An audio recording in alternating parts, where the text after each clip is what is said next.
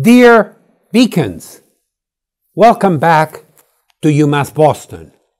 I hope that each of you enjoy a safe and restful holiday break with family and friends, and that you arrive back to campus as energized as I am about the start of the spring term. Coming together safely to study, to debate, to engage, to construct in the context of the ongoing pandemic is a welcome opportunity and a serious responsibility. For our new students, I encourage you to join returning students in finding many ways of making UMass Boston your community through your academic pursuits, the activities you join, and the friendships you forge.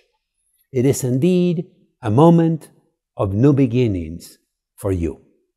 Of course, it is our responsibility to plan and anticipate for the spring term in the context of an ongoing COVID-19 pandemic, which continues to present challenges for all of us in different ways.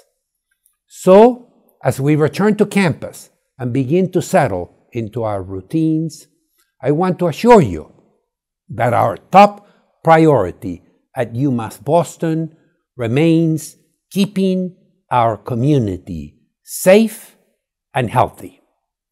In part, this means understanding our shared responsibilities to one another, taking every precaution and following all public health protocols. I would kindly ask that you take time to review and comply with UMass Boston's Return to Campus guidance, prepared in consultation with the University Health Services and shared with the entire campus community in my January 13th message. The guidance includes several requirements that we must all adhere to upon our return to campus, including getting tested and reporting results, new mask and masking guidelines, the most recent quarantine and isolation guidelines, and getting a booster shot.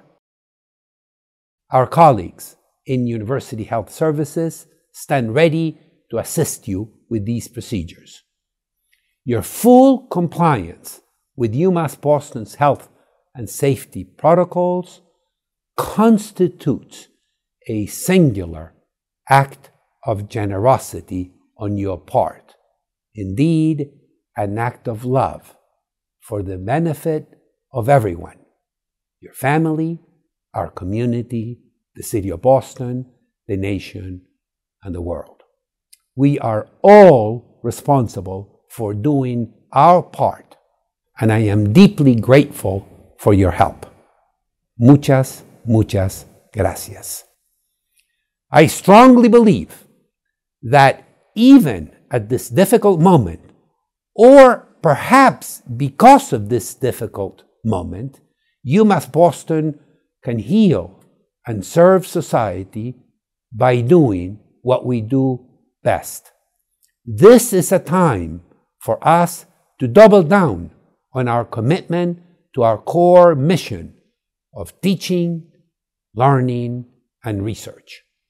Whether the issues racial inequity, public health disparities, or climate change mitigation, we are poised to expand the frontiers of knowledge and shape new solutions for the complex challenges of the day.